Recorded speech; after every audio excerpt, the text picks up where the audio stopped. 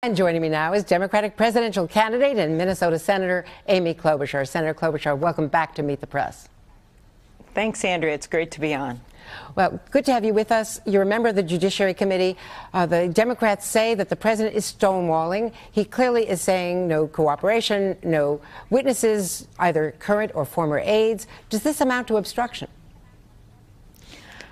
When you read that report in detail and you start out with what happened with Russia, to me, it looks like obstruction. And especially the part, if we want to protect our nation, maybe Russia didn't use tanks, maybe they didn't use missiles, but they invaded our democracy all the same.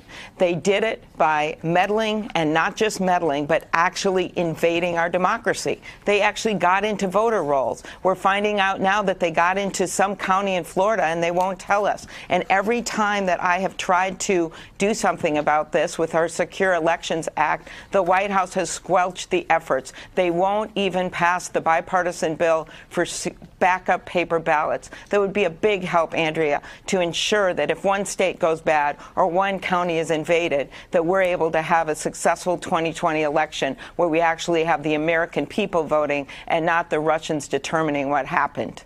But the president says he's been exonerated. The Russia investigation is closed. Case closed. It's over. So how does Congress get him to provide witnesses, documents, if he says that current and former aides will not be permitted to testify? Well, that's what subpoenas are all about. And when I look at this, these witnesses like Don McGahn, who we now know the president attempted to tell him to, end this investigation and fire Mueller. Don McGahn spoke to the special counsel. That is now public. So the American people should at least be able to know what Don McGahn says. We should be able to ask questions. And so that's what this is about. Getting the full report, getting Mueller. We're going to see Attorney General Barr this next week in front of the Judiciary Committee on which I serve. And I'm going to be asking him not only why did his administration decide to go to court to get rid of the Affordable Care Act and deny millions of Americans coverage, but also why did he not allow this report to come out in full, and what is he doing about Russia? Because to me, that's the key thing. We have an election coming up in 2020. It doesn't matter if you're a Democrat or a Republican, you want to have a fair election. The House Democrats are in an argument, apparently, according to NBC News exclusively today.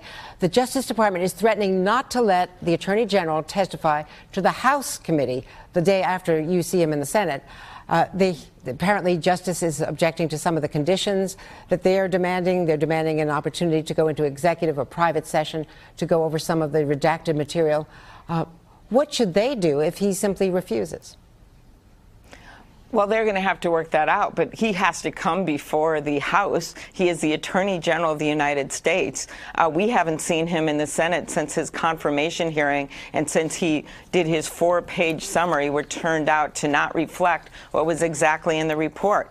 I didn't support Attorney General Barr just because I was very concerned about this kind of messing around with the facts, his views of an expansive role of executive power, which basically disses the power of the Congress to be a check and balance on the Attorney General. And remember, this isn't, as having gone all around the country, just coming back from Nevada, this isn't just about the Mueller report and what's happening with Russia, Andrea. This is about what's going on with immigration. This is about what's happening with the Affordable Care Act, where millions and millions of Americans, over 50% of them, are afraid they're going to lose their health insurance because of pre-existing conditions. He has to come before Congress and explain what in the world this administration is doing when it comes to people's everyday lives. Now, I know that impeachment is not popular with the American people. One of your opponents, Elizabeth Warren, has said there's a moral issue here, having read the Mueller report, that you have to begin in the House side, starting with impeachment. I know you've said that you, as a senator, would be a juror and you're not going to commit, but don't you have to say whether or not you should at least start the process? The House is going to make that decision. And for me, the most important thing is to hold this president accountable. And as Director Mueller himself pointed out in the report, there are many ways to do that. One is with the process through Congress, which includes these investigations with the president is already stonewalling. The second is other investigations that are going on right now, including in the state of New York. And the third is pretty straightforward, Andrea. That is defeating him in 2020. And that's what I intend to do and will do. Don't you have an obligation to tell Democrats in the primaries whether or not you're in favor of at least opening up an impeachment investigation?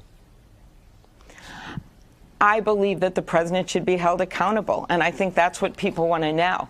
And I have been incredibly aggressive about pushing in hearings, pushing Attorney General Barr. I'm actually the one that asked the obstruction of justice questions, and now I'm going to have another opportunity to have him go before me next week, where I say, you know, when I asked you if it was obstruction to try to impede the integrity of a witness testimony, you said that it was. And now we've got all kinds of evidence of pardons being dangled out. We've got evidence of the president's counsel being told to change his story, evidence of him being told to fire the special counsel. To me, this looks like obstruction of justice, which is exactly what Barr had told me in those questions. So I view this as an opportunity to really push him on what obstruction of justice is, why he answered the questions the way he did before, and expect answers this week. I want to ask you about Joe Biden, who entered the race. He had difficulty on The View yesterday explaining why he hadn't apologized earlier, why he hadn't called Anita Hill earlier, and what he really feels about what happened during the Clarence Thomas hearings. Let me play that for you. You know, I think what she wants you to say is, I'm sorry for the way I treated you, not for the way you were treated. I think that might be closer. Well, but I'm sorry the way she got treated. In terms of, I never heard say, if you go back and look what I said and didn't say, I don't think I treated her badly.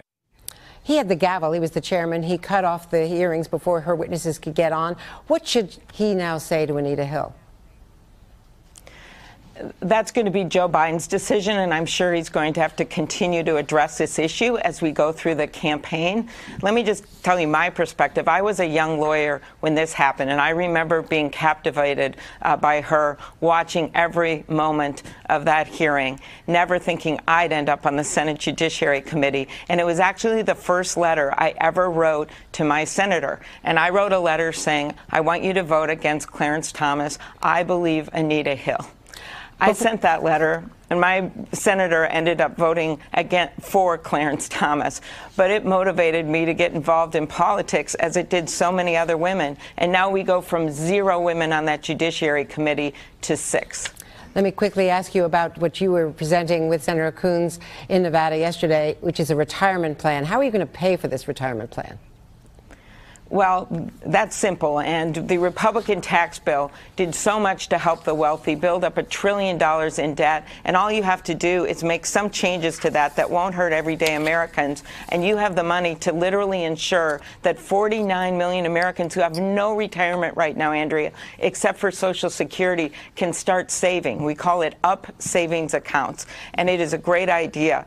50 cents for every hour someone works in an account that they can take with them no matter where they work, if they don't have a 401k, where they can take out the first $2,500 for emergency expenses, when we've got 4 out of 10 Americans that don't even have $400 for an emergency room bill. These are the things that I'm hearing out there when I am in Nevada or when I am in New Hampshire or Iowa.